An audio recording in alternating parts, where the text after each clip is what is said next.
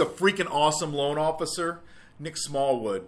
I am so blessed to know this man. He is one of the greatest people I've ever met in my life and I've ever been around. Blessed to even know. Nick Smallwood came to us by quite by accident. A lot of his friends and colleagues happened to work for our company, and Nick came down to see what the fuss was, why people were doing this. I invited Nick down, wanted him to see what it was and how it worked, and lo and behold, he is the only person in my 24-year career that I ever got fired from their current employer. He hadn't signed one piece of paper. He hadn't done anything. He just wanted to come down and spend time with his friends, and lo and behold, he got fired. So, of course, we picked him up immediately. This was a blessing in disguise for us. We had him licensed within 2 days and brought him on, and I am blessed. I'm a better person for knowing Nick and his wonderful wife, Madeline. Nick, I appreciate you taking time out. I know you're busy right now, especially we're getting into that spring season, so thank you very much for taking that time. I appreciate you having me. I noticed that beautiful U.S. flag behind you. Yes. That's something you stand for. Oh, absolutely. 100%. I make the joke and I tell people all the time that you're Captain America. Sometimes I feel like it. So let's go ahead and get into this. What this is a series of questions that your colleagues have put together that I want to know more about you. I want to get that one-on-one interaction.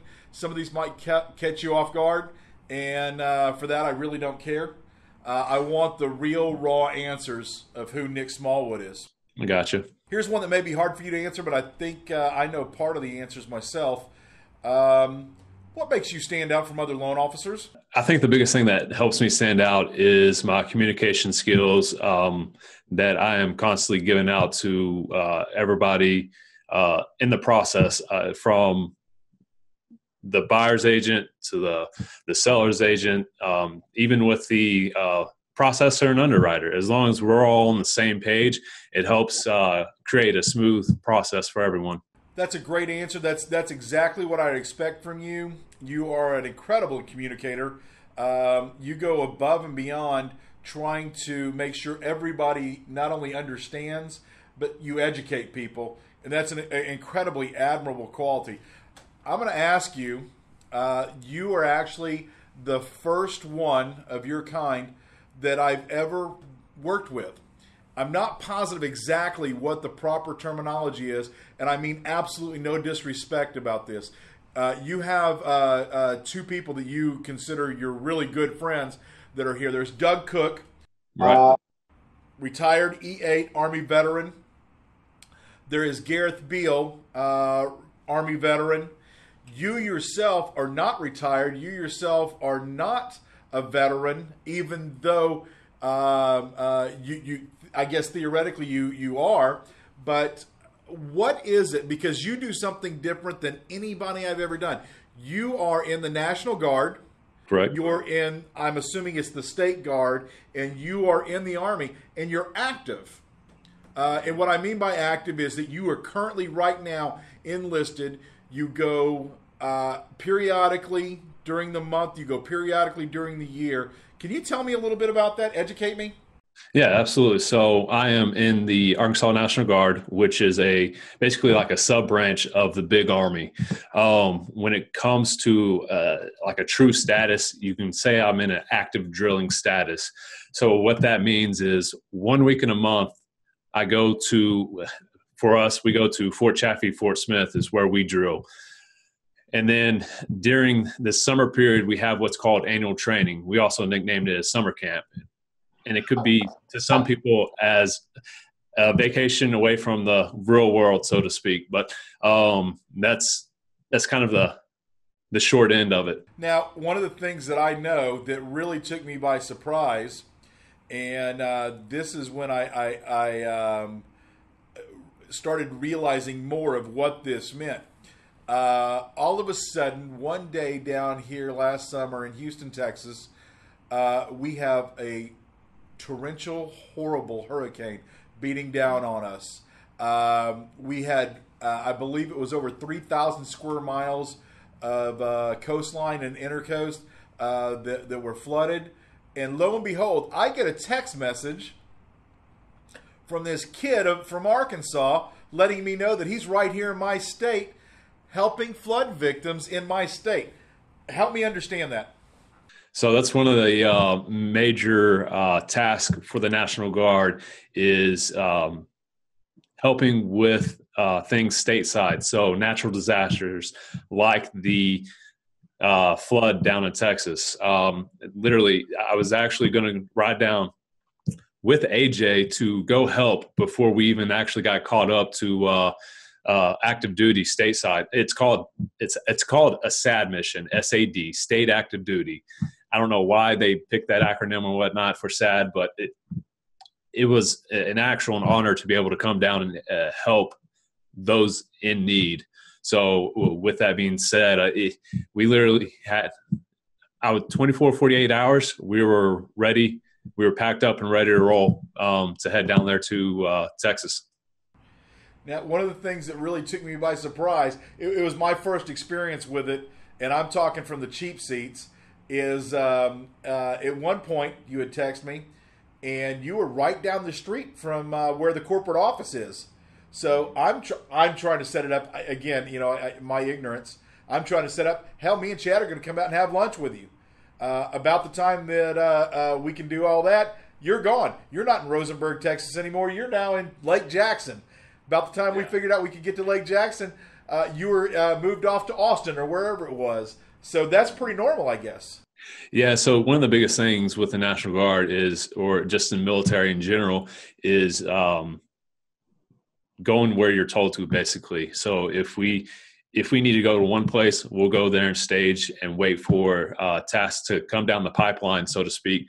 And once we complete those tasks, then we move on to the next item that we needed to do. And if it means that moving to the next city, then so be it. And that was one of the things down there in Texas. We were city hopping, helping anywhere and everywhere we can. I thank you for it, for one, and I know every Houstonian, everybody in South Texas appreciates it. Appreciate the support. What technology do you love using that's provided to you by Hancock Mortgage Partners?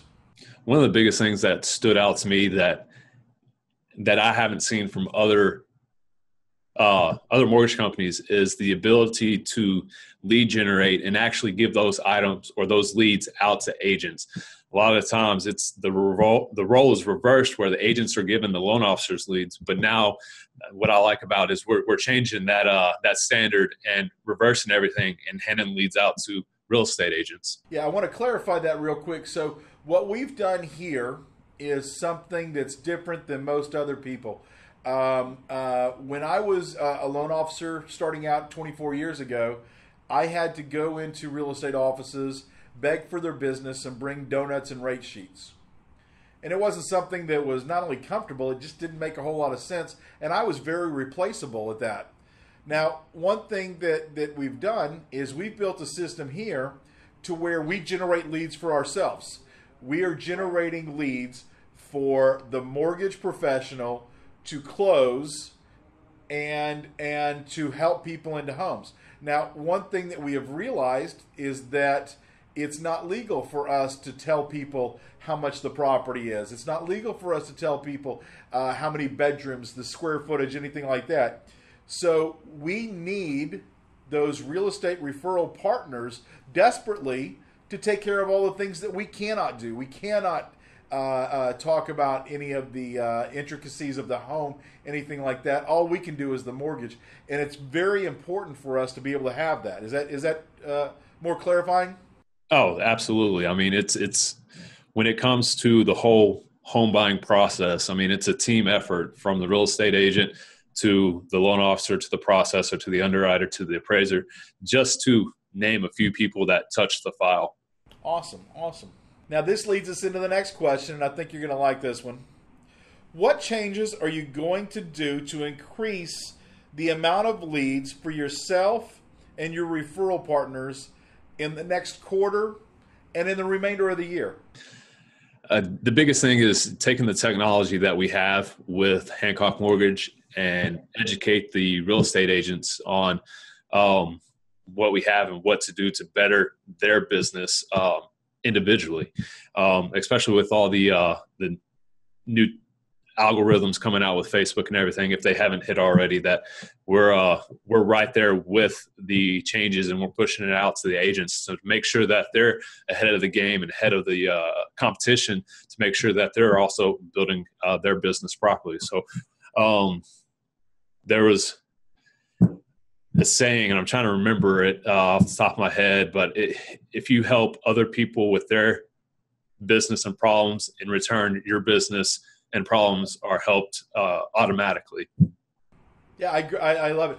A lot of us abbreviate that down to the law of reciprocity, but that's exactly what it is. That's a perfect way to say exactly what you just said. Matter of fact, one of the things that I know about yourself, myself, a number of us in this business, especially with Hancock, is the amount of money that we spend on ourselves to educate ourselves.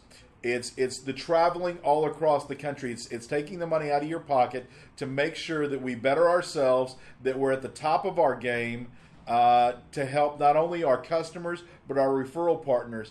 You and I are actually getting on 2 separate planes next week to fly out to Northern California to sit with the people who, in my opinion, are probably the best in the business, the Brian Stevenses and the Frank Garay, to learn more about how to put video marketing together. Exactly. I'm excited. I know that with nowadays, people will watch video and actually get to know you better through video than actually coming in and sitting in your office and getting to know you that way. So I think people would rather stalk you on Facebook to get to know you before they actually get to know you face to face. And one of those things is videos.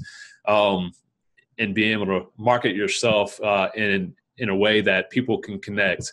If people can't connect to you, then then honestly, there's no point in trying, because if I'm not comfortable with you and you're not comfortable with me, then it's not going to be a comfortable process at all.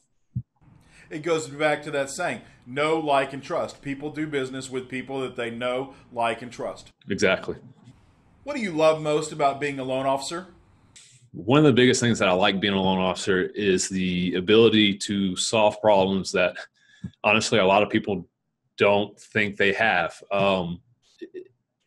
And to tell you the truth, not even tell them that they have the problem, just kind of make sure we get the problem solved behind the doors and make sure it's a smooth, clean process for them.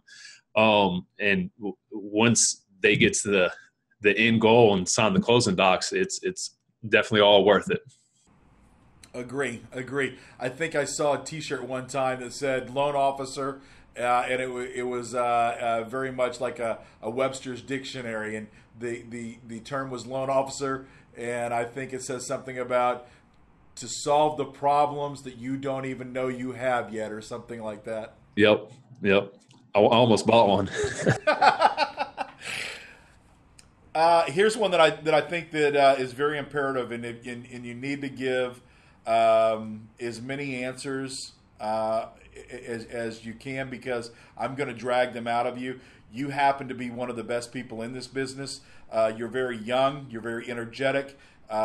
You've got the veterans in your sights to where you help them. It's something that's important, but you help everybody. Do you have any tips or advice to help other loan officers? For other loan officers, you got to ask for the business. If you don't ask, the answer is no. And what's the worst that they're going to say is no. But putting yourself out there and asking for the business shows the real estate agent, hey, this person's willing to at least step out and put himself in an uncomfortable situation to ask for the business.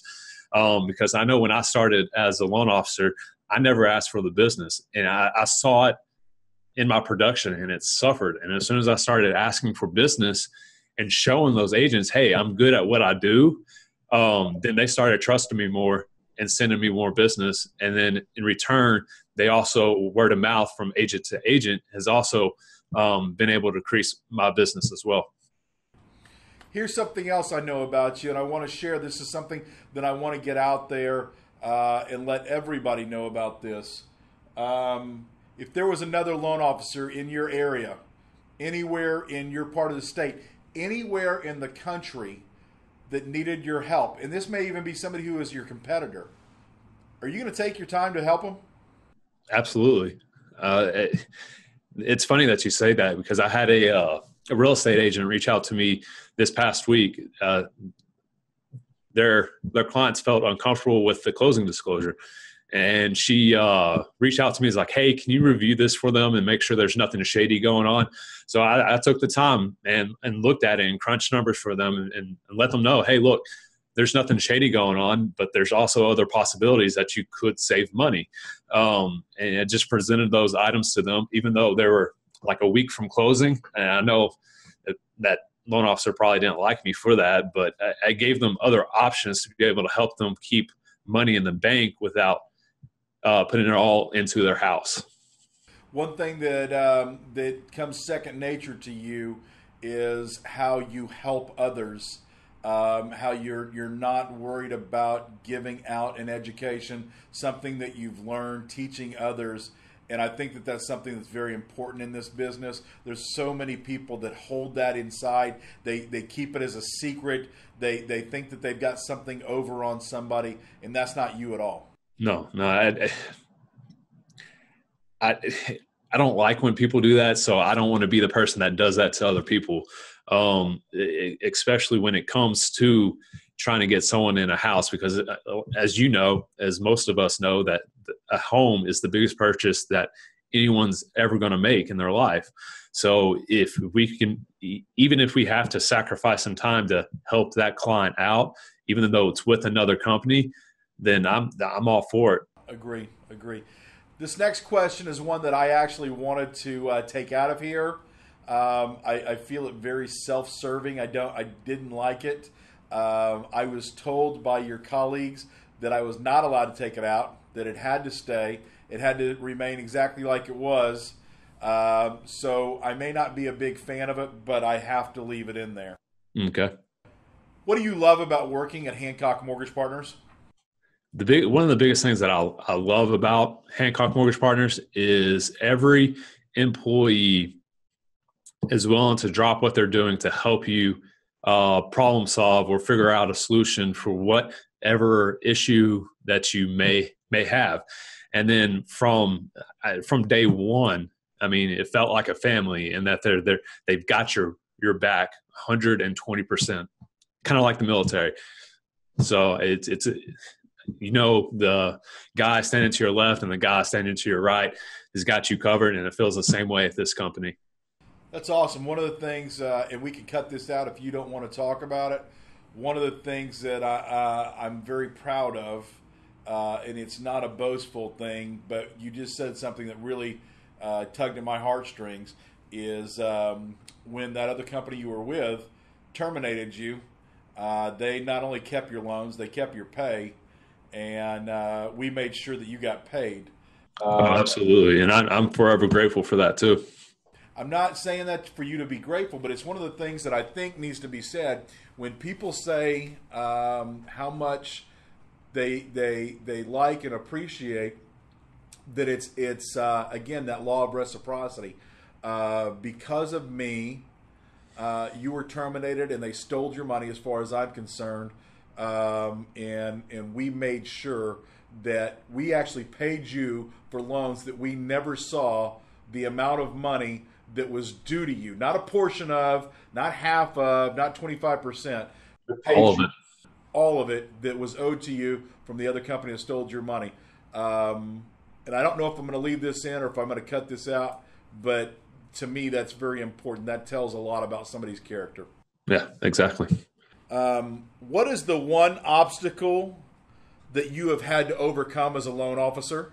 Kind of goes back to what we were just talking about. An obstacle is finding the right company to work with. Not every company is built the same. Trying to find the right company that is the best fit for you and your goals and what you want to accomplish has been an obstacle. And I think me personally, I think I've overcome that obstacle right now. And I know that I'm where I need to be able to accomplish the things that I need to accomplish.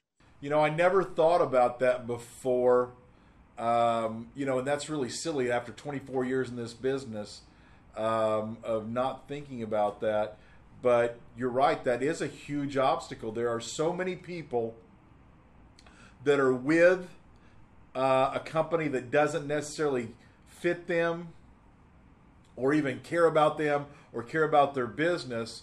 All they care about is the revenue that they generate, and they may not show that appreciation. That's a huge one. I never even really paid attention to that. I don't think, to where finding that right fit. Right. That's pretty deep. I appreciate that answer. Now this one's going to be really funny. One reason I like this one for you is because you're still young enough to remember what it is you wanted to be when you grew up. I'm talking to some of the older guys about some of these questions and things like that. Hell, none of us can even remember anything except for the long hair and the music cranking on the Camaro when we were in high school. But did you always want to be a mortgage loan officer? If so, why? If no, what were you pursuing before you did this?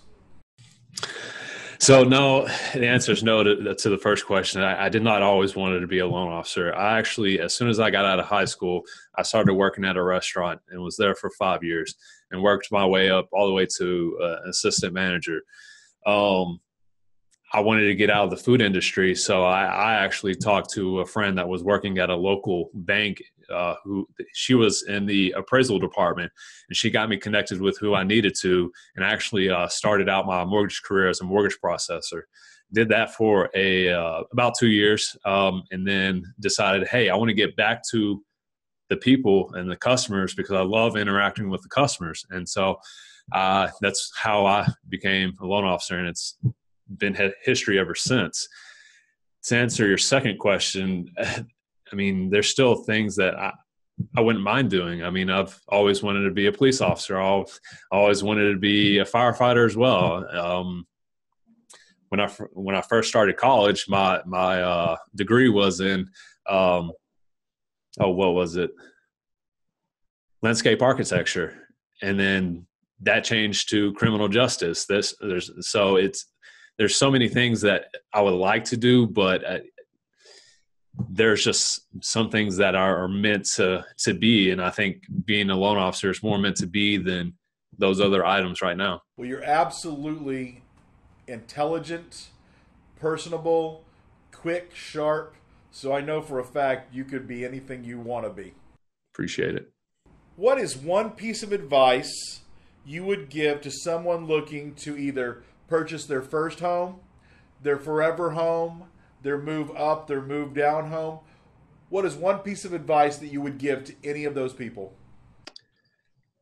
Whether it's from the first time home buyer to somebody downsizing or their forever home, you got to remember that it is a process that we're perfecting and getting better and faster every day. But there are some times that it may take longer than normal than what we want to do. You just got to remember that.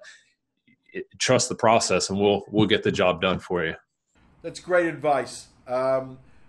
Earlier, I was talking to somebody, and it was actually one of your friends and probably one of your mentors as mine, Doug Cook. And you'll get a kick out of this being from that same military background. So Doug said one of his hardest things to overcome was the fact that because he came from a 25-year Army veteran and to the civilian world, is when he told people that he needed, let's say, 3 months worth of their bank statements, and they would say, no, you don't. As an E8, it was very difficult for him to... All right, on your feet, half right face, front leaning. So it was very difficult for him to sit back, breathe, think for a minute, and then go over in a civil way explaining why we do need that and things like that. Right. Do you find that? Because if I remember correctly, you were just promoted in the reserves to a new position here recently. Is it difficult for you to do the same thing? I mean, honestly, I think that's one of the things with being a National Guardsman. I come back to the civilian side more so than like Doug Cook with a 25-year experience in the military. He's used to that structure and used to having subordinates do what he says because, I mean, he's earned that rank. So with me, I can make an easy switch, come and go to the military back to civilian side, and be able to tell a client like, hey, this is the reason why we need this. It's not, I'm not doing this because I want to do it. It's because we need to do it. It's just one of the things that we have to do to be able to close your loan. So it sounds to me you have you may have a benefit or an easier time knowing whether you're in your Army fatigues or in your loan officer clothes. Oh, absolutely. And there's actually been multiple times where I'm down at drill and people are asking me, hey, I'm thinking about buying. What do you think? And I'm like, well, do A, B, and C, and then I think we can get you there in X, Y, Z. So it's honestly, it's constant, whether I'm a civilian side or military. And you know, I love it, and be able to help other people 24/7, so to speak. So it's like, that's something that impresses me about you. In this business, in theory, we all work 24 hours a day, 7 days a week. We're never really off, regardless whether you're at the game on Sunday. You're still there for your referral partners. You're still there for your customers. But knowing you and working with you, it's the first time I've actually seen somebody, and if I use the wrong terminology, please correct me, but somebody who's actually deployed, somebody who's actually in Georgia, not even your own state, and still closing loans, in Texas, still closing loans while you're wearing your Army fatigues. Mm-hmm. Yeah. So, I mean, it's like you said, 24/7. It doesn't matter what's going on in life. There's one point where I was in the Bahamas with Madeline and an agent needed an answer on something. So I just hopped on my laptop real quick, got them the answer, and went back to the beach. I mean, it's whatever we need to do to get the job done. And if it means being up till 1, 2 o'clock in the morning to make sure the file is ready to go for the processor and underwriter the next day, then so be it. Now, one thing I think we need to point out from what you just said about being in the Bahamas, that email probably cost you $100 to send, and the communications by text or by phone were probably a couple $100 for you to take those calls also. Well, good thing within my cell phone plan, there's certain locations that I can travel to, and its text messages are included in that. But nowadays, when people are traveling, they're hopping on Wi-Fi to make Wi-Fi phone calls and send their texts. So all I had to do was pay for the room. All right. So this is the Bryant Gumbel question. This is the one that I try and get it out of you. Something that I think that the public needs to know, your friends, your family, your coworkers, colleagues need to know. Tell me how difficult it is for you. So you're married to your high school sweetheart. Correct. Madeline is one of the neatest people I've ever met in my life. I absolutely adore her. You're in a position where you're working 24 hours a day, 7 days a week. Your wife happens to be a real estate agent who's working 24 hours a day, 7 days a week. And you also leave at least one weekend a month, and you leave for periods of time scheduled to go and train and do your drills. And you can be called up at any moment's notice. Tell me how difficult or how you deal with that on a daily basis, knowing that the phone call could be coming through, knowing that you can't plan something this weekend, knowing that she may be out showing houses while you're pre-qualing somebody. Tell me how that is to live with that.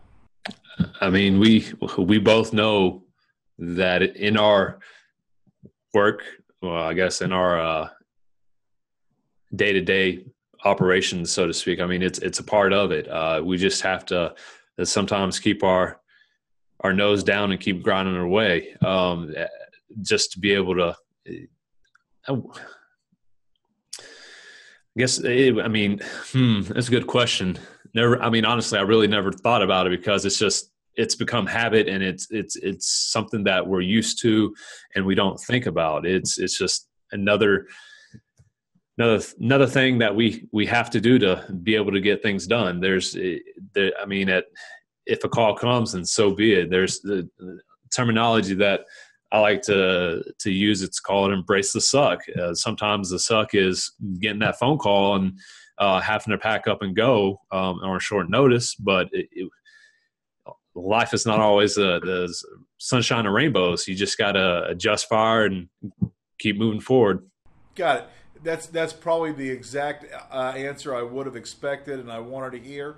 I think because you two are such wonderful, caring human beings that it's probably easier for the two of you than it is for others. And I, for one, appreciate both of you. Going back to something you said, I'm very thankful that the food industry didn't work out for you. I'm very grateful it didn't work out either. I am very thankful and grateful that you were here with me. I do think you would make an incredible police officer, except for you probably would not give me a warning. I think you would make an incredible fireman because not only your skill, your caring, you have a do not quit attitude that I think is necessary for any of those positions. I, for one, hope you stay in the mortgage business.